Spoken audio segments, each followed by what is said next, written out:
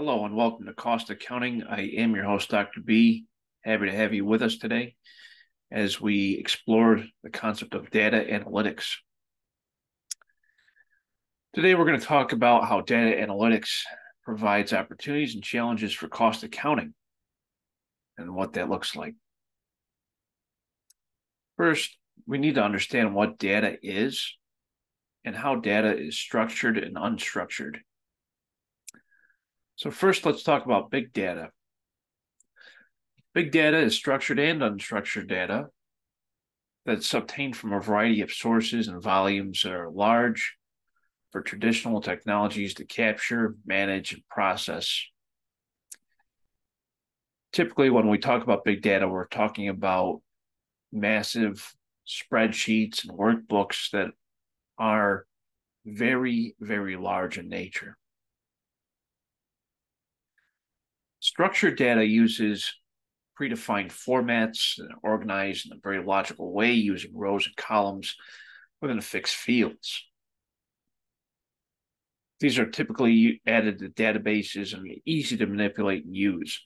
In thinking about an Excel spreadsheet, that is a form of structured data.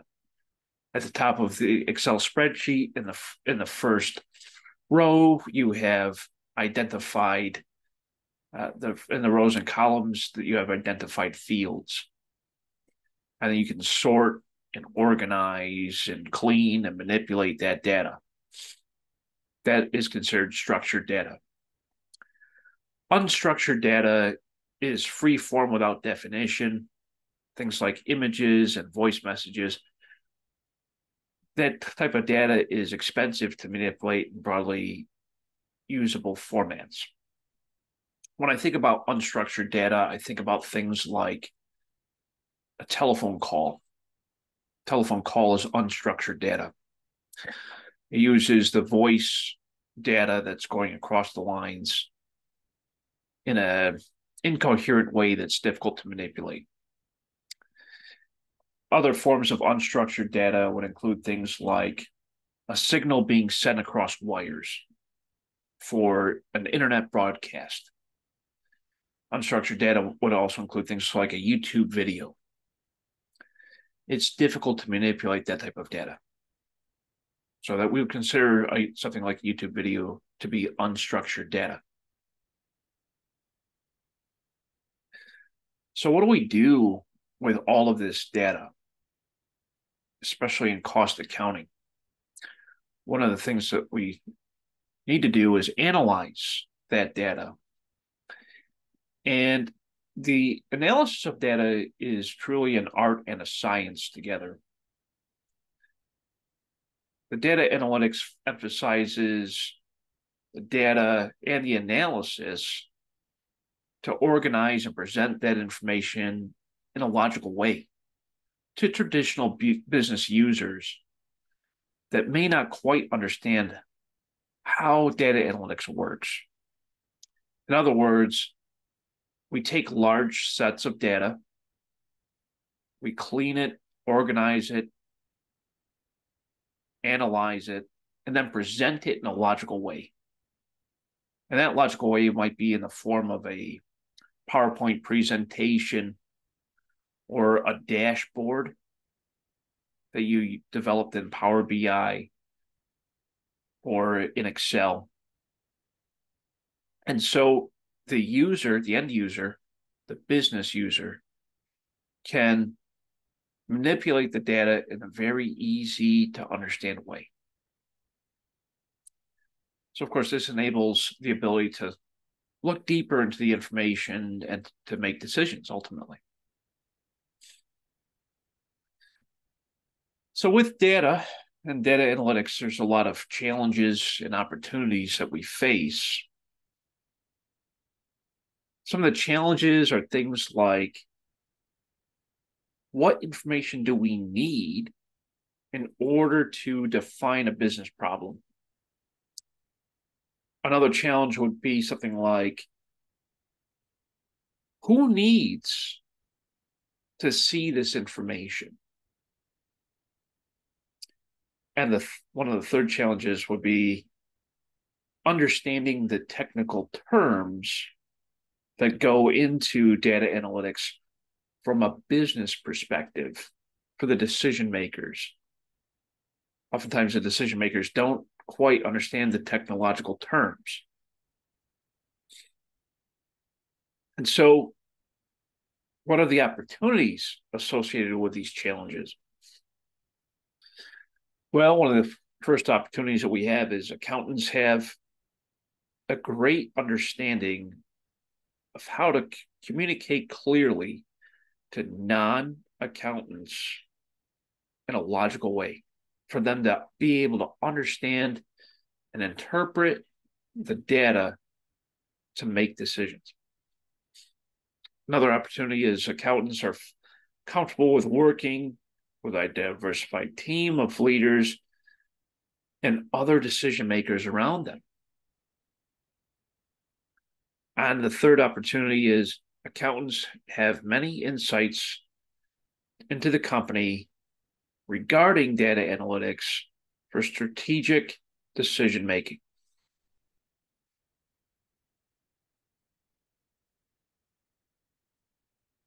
So as we gather data, where are we gathering it from? And how do we analyze it? Well, first, it's important to understand the decision-making framework before gathering information. The first step of the framework is to outline the problem and its related unknowns. The second step is to identify suitable options and gather relevant information for the decision-making process. And of course, in identifying any assumptions. The third step is to calculate the relevant information and costs and benefits for each option. And the fourth step is to select the option that maximizes the benefits and meets the requirements for qualitative criteria. The fifth step is to execute on your decision.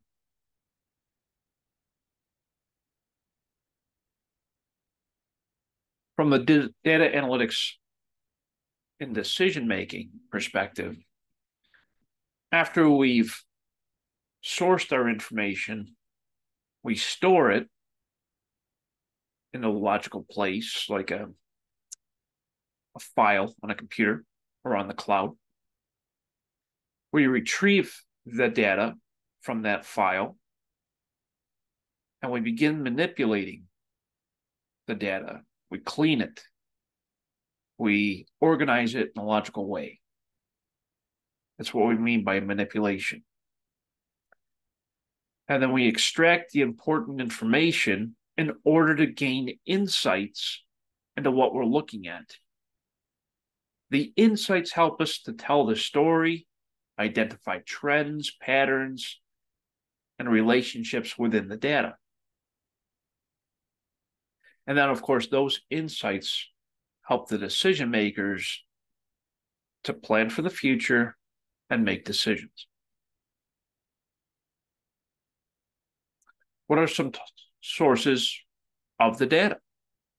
Well, of course, we have hard data, which is verifiable and acquired from reliable sources. An example of hard data would be obtaining a 10K report from the Securities Exchange Commission. The 10K report is verifiable and it's acquired from a reliable source. Soft data includes qualitative inputs like results, ratings, or surveys. Other examples of soft data will include things like interviews of decision makers.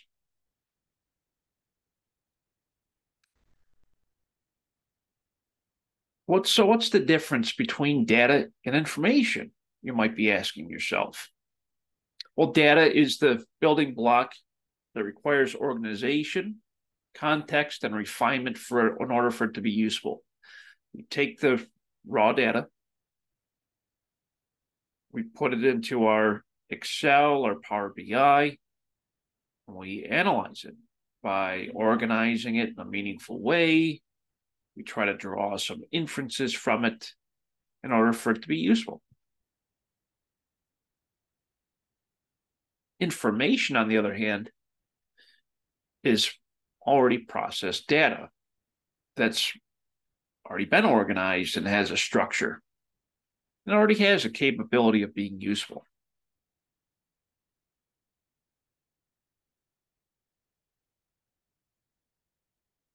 Of course, there's a lot of different ways of looking at data. Some is internal data and some is external data. Internal data, of course, is the data generated within the company's existing internal processes.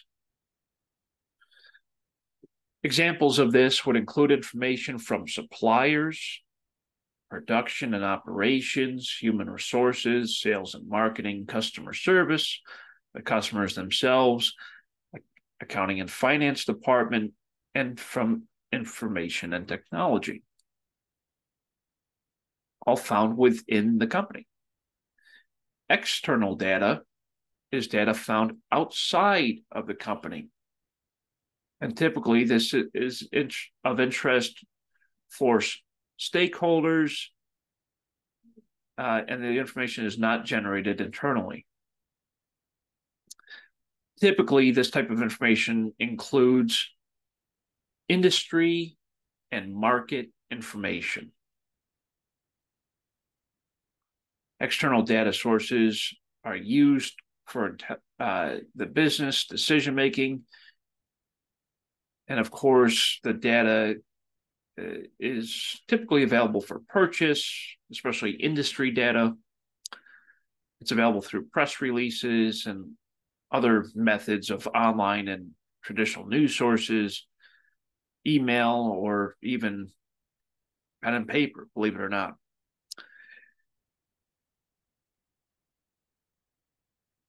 There are individuals and companies that broker data. It's where there's information that has been obtained from consumers and is made available for purchase, and is typically used for marketing purposes.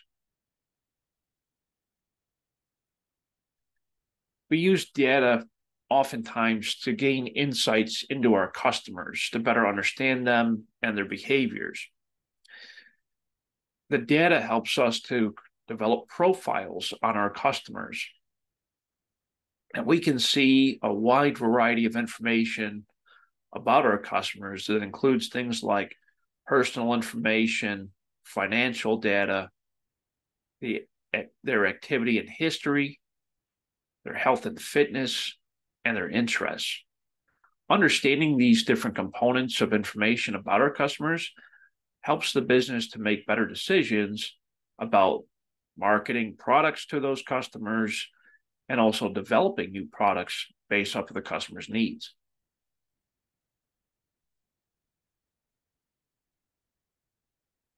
Of course, the focus and approach to finding the right data is asking the right questions. Asking the right questions helps you to obtain the data that you're seeking. The data needs to be able to tell a story, a cohesive understanding of a timeline, and it needs to show a theme. The data should always be forward-looking. The history helps to tell the story of the future. The data should be a mix of quantitative and qualitative information.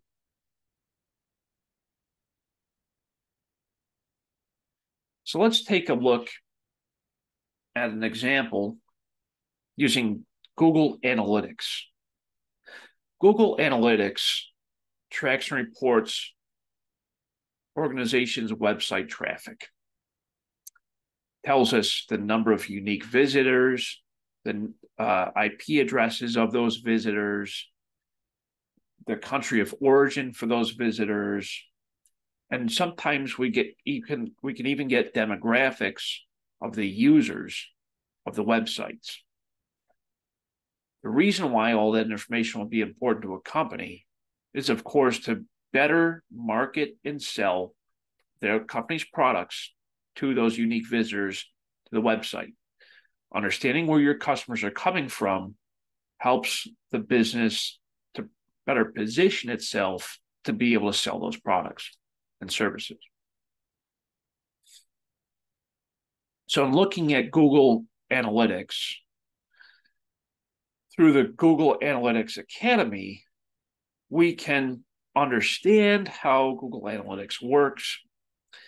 And this is a great program at no cost to individuals who are interested in further understanding the analytics within Google to understand how traffic is driven and how that information is analyzed.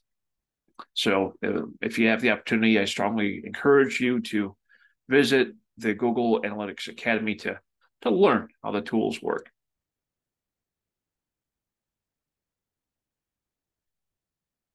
How is data stored? It's stored in a lot of different ways, right? It's stored on a physical drive on a computer. It's stored on the cloud, which is, of course, accessible from any device. It's stored in databases. It's stored in software databases, you name it, right? It's important to understand where that data is being housed in order to retrieve it in the future. Examples of this would be transactions that we record in accounting are oftentimes housed within a software platform like QuickBooks or Sage or Oracle. That software helps us to display that data in a meaningful way. Oftentimes, the software is integrated with other software components. For example, QuickBooks might have a link or relationship with Salesforce, which helps to manage the customer relationship side of things, and QuickBooks helps to manage the financial side of things. Together, we call these solutions an enterprise resource planning system. So there are some off-the-shelf ERPs, and one of those is Oracle. Oracle provides both a customer relationship management and financial management in one software package.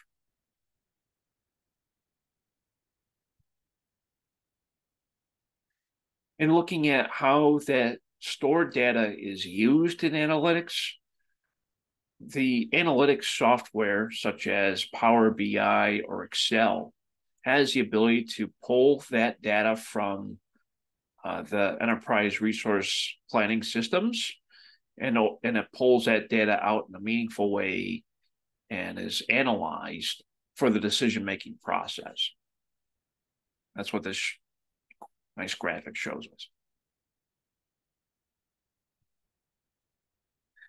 The data that we store, of course, needs to be very secure. It's typically stored in a structured way and is easily analyzed at a future date. How do the different departments within the company store information? So here we have a couple of areas within the company, and shows us how that data is stored. So if we look at this from enterprise resource planning system, our customer data includes things like names and addresses and transaction history, products that they've purchased in the past, how they paid for that information, whether they used a discount or not. And of course, if there were any exchanges or returns made. Human resources uses and stores data on employees that include things like their hire date, their demographics, any notations, their area of expertise, and of course the other important information like their labor rate, that all of the W-4 type of information. And then with respect to suppliers, information that we typically store in an ERP would include things like where the vendor is located, what are the payment terms like 210 net 30, what is the typical transportation arrangement? Is it FOB? Is it FOB destination or shipping point? And of course, how often do they supply us on time, and what are the overall ratings? These are the type of pieces of information that we would store in an ERP system. The unstructured data that we would store in an ERP system might include things like the variation in temperature within the factory, number of call center calls and recordings, emails that are received, customer comments, even internal mail within the company. All of these are unstructured pieces of data and information that we would store within an ERP in a meaningful way, oftentimes within a PDF type of format.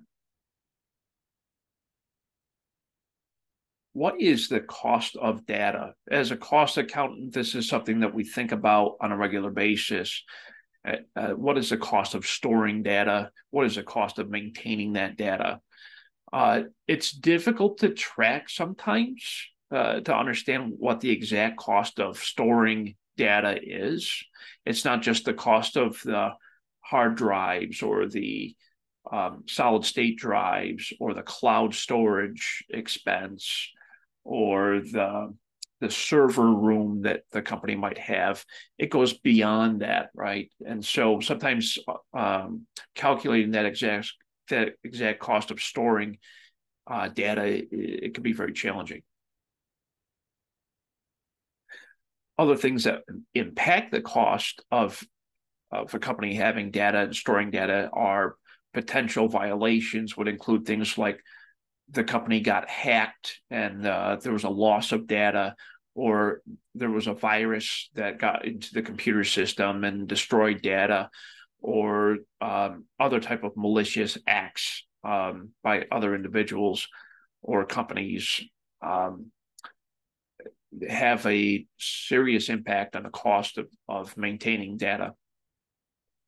And so, of course, what do we do to prevent things like that happening? We employ a lot of different methods, antivirus software, various levels of security for accessing the data, two-factor authentication, fingerprint readers, facial recognition software, etc. So there are a lot of safeguards that you notice that companies are putting into place to really safeguard that data, because ultimately the cost of data goes beyond just storage. It also goes into law, right? Especially if there's a proceeding where the company is being sued by their customers or by their vendors or some other external stakeholder because of a violation that had occurred or a breach of data. Yeah. So important things to consider when we talk about the cost of data. When it comes to identifying appropriate data, oftentimes we attach things like labels or tags to data sets, and it makes it easier for us to pull and combine that type of data in a more meaningful way. And so that's why it's important that we identify information using things like unique identifiers or unique labels or tags for certain data sets, so we can easily access them, combine them, and manipulate that data.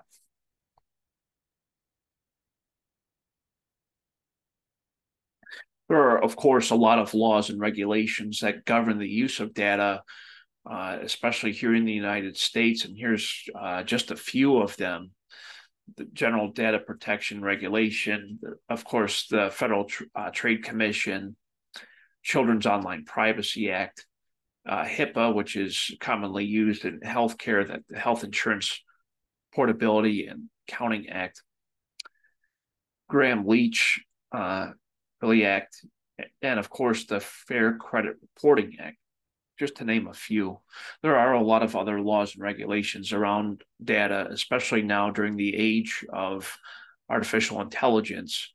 And we see progression of acts through Congress moving forward based on the use and storage of data.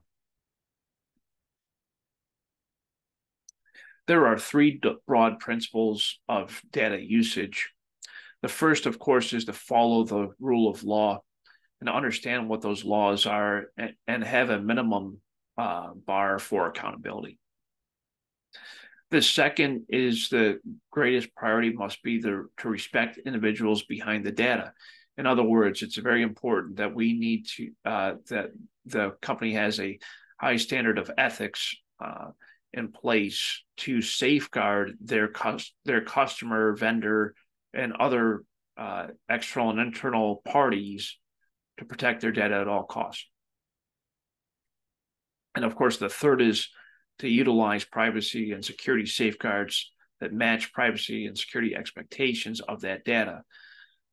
For example, two-factor authentication, fingerprint readers, facial recognition, etc. Those are all methods of security to safeguard data. What does it mean to clean data?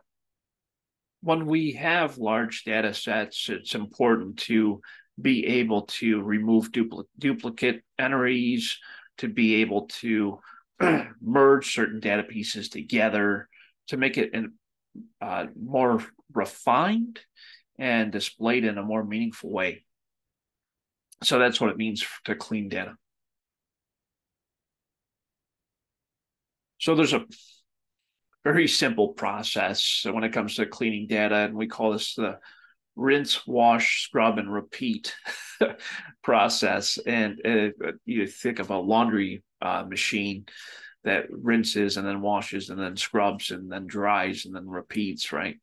And so the idea behind this is that we're removing errors, we are removing duplicate entries, and we are doing a deep study of information to eliminate any errors that may have occurred in the data.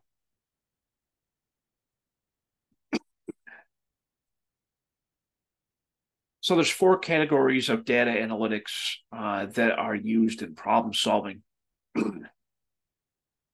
And these are relatively arranged by complexity and correspond with the values that are needed by the users of that data.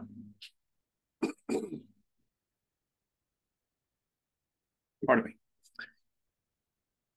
Each of these techniques, of course, are varied based on the level of difficulty. The difficulty level and the value of the data being generated, of course, is prescribed by the organization and what they can use that data for in the future. So really, there's 4 types of data analytics. There's descriptive, diagnostic, predictive, and prescriptive. So descriptive, diagnostic, predictive, and prescriptive. And so this graphic kind of represents the 4 data types as being past and future. And so we're going to explore these 4 data types. First, of course, is the descriptive. Descriptive analytics describes what has already happened in the past and or what's happening right now in the present. And that information is important because it describes patterns within the organization. And of course, those patterns can be used to analyze previous decisions in order to help the process of understanding future decisions. So the process for descriptive analytics is to take the raw data, sort that data, arrange it, and present it in a visual setting. Data visualization involves a broad category within descriptive techniques. We visualize data using charts, graphs, and dashboards. The dashboards is currently the most popular means of gathering and presenting data in a visual setting. Data analytics helps with that process by using things like gauges, dials, pie charts, and other simple numbers to identify like time, temperature, or other cumulative visitors to a website. And here's a great example of such information in a visual setting. So here we have a bar chart, a pie chart, and a time series graph. These are very easily created in Excel or Power BI. And of course, they help you to really visualize the data in a meaningful way. The second type of data is called diagnostics. Diagnostics, of course, just like the name sounds, it helps us to diagnose certain issues. So the diagnostics comes from identifying the patterns, which helps us to focus on the why question. So why did this happen? Why did the price go up? Why did the region change? Why did this experience occur for this customer? It helps us to answer those types of questions. So we look at the diagnostics as to tracing the why something happened.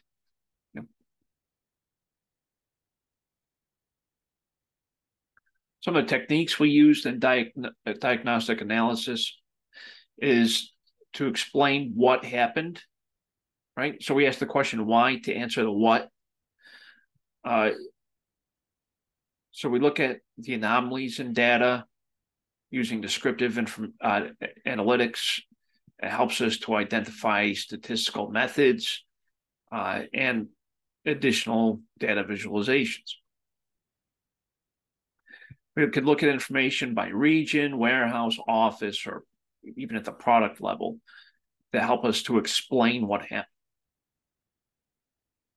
And so we can drill down on each level of the data to help the decision makers understand what happened, and then, of course, to be able to make future decisions.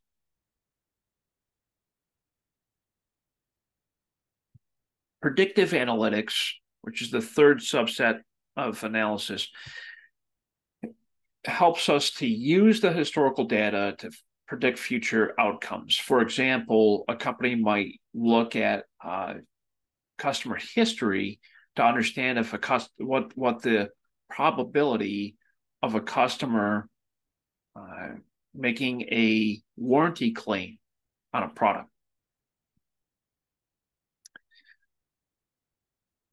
So a couple of examples here to look at using predictive analytics. What is the expected production volume for next year based off of historical data? What is the employee bonus effect on sales and compensation using historical data? How much would our income increase if we reduced unfavorable variances like labor by 10%? What would be the impact? Of course, looking at historical data. And market uncertainties that could occur. What's the probability of that happening and there being an impact on our distribution channel? All of those questions could be answered by looking at historical data and analyzing information to make predictive conclusions. So what are the challenges and constraints of using this type of data? Well, the quality is not always the best, but it's there. The degree of uncertainty around the situation, it's difficult to obviously predict the future in a certain way. So there's always that degree of uncertainty. The statistical training needed in order to understand how predictive data works it is somewhat challenging, but it's definitely needed to understand it. Predictive data, there's always a potential biases that might be included in the data and could result in errors. And of course, communicating those results to decision makers can always be a challenge.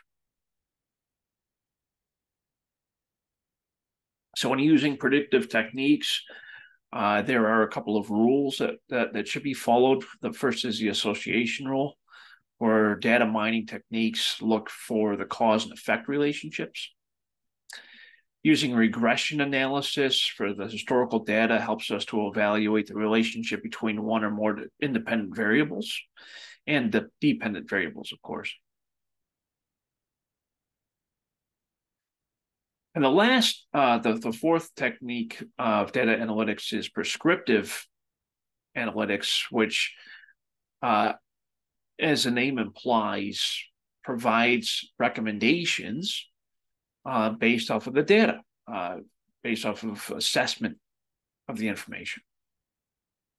Prescriptive analytics has potential, of course, to generate high value for the users based off of the information that they're seeing. And it helps the decision makers to ultimately make decisions based off the desired future state of the company. Prescriptive analytics is very impactful, but still relatively difficult to conduct because oftentimes there isn't enough data in order for there to be an authoritative recommendation for future decision making.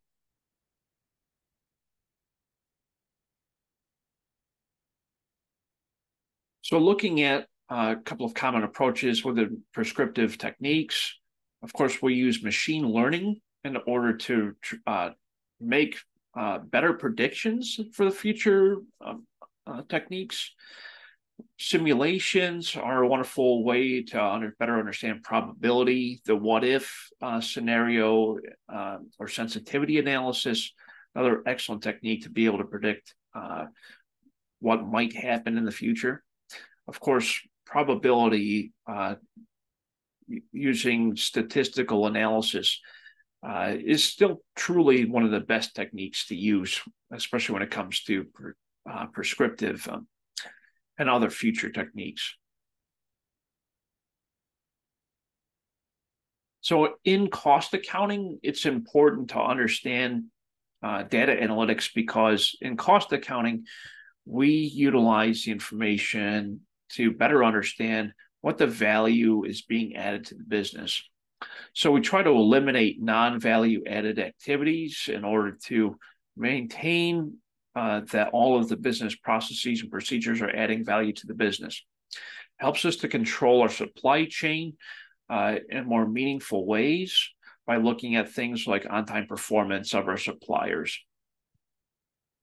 Performance evaluation for our employees by looking at information like the times that they're clocking in and out, the overall performance of those employees helps to drive improved production in the future.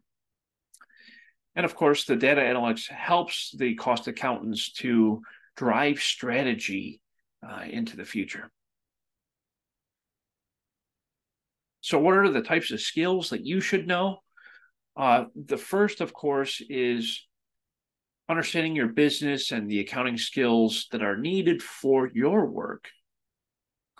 You should always be thinking somewhat outside of the box in order to help to raise that critical thinking skill and also to, of course, look for potential in solving business problems. Effectively communicate to all of your stakeholders, both internal and external. Get comfortable with the possibility of failure.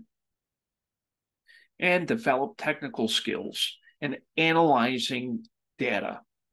And so what I would encourage you to do is to really learn how to use things like Excel and Power BI, because those two tools will be used on the job as an accountant.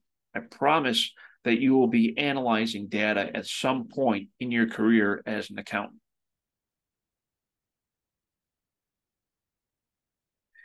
Being able to communicate data in a meaningful way is extremely important, especially for non-technical users. The typical CEO of an organization typically doesn't have the technical wherewithal to understand how to analyze big data. That's one of the jobs of an accountant. And so being able to tell the story in a meaningful way is extremely important. And the best way that we can do that is to help the end user to visualize the information. And we can do that using graphs and dashboards. Those are our best tools that we have available to us as accountants to help other users to understand the information that they're seeing. And so being able to tell the story through the lens of the graphs and that type of data, I think is extremely important because the end users really need to be able to make decisions. And sometimes they need to make those decisions relatively quickly. So being able to look at a graph or look at a dashboard and being able to manipulate the data through that, I think is extremely useful for the decision makers. So I'm going to show you an example of a company using a dashboard. The dashboard was created using Power BI. And this dashboard shows future investors a very quick, understandable visual for the investors in order for them to be able to make decisions in the upcoming year. So here we have a trend analysis using a simple line graph with various data points showing the budgeted versus actual performance with respect to revenue. We can see total revenue, gross profit, and operating income here displayed across the top, number of unit sales to date, and then, of course, a breakdown of the cost per unit. So this type of data, being able to see this in a dashboard setting can help an investor in a very visual way in order for them to be able to make decisions in a relatively quick manner. Just by looking at this type of information in a visual way helps me to break down it and be able to make a decision without having to dive into the raw data in the Excel workbook. So I would strongly encourage all of you to use this type of information to help you to communicate the data in a logical way to your internal and external stakeholders. And with that, these are the learning objectives that we just covered. And if you have any comments, questions, or concerns as you continue to explore data analytics, please reach out to me. You can email me, call me, set up office hours. I am here for your support. So thank you very much for your time today. I appreciate all of you. Have a wonderful day.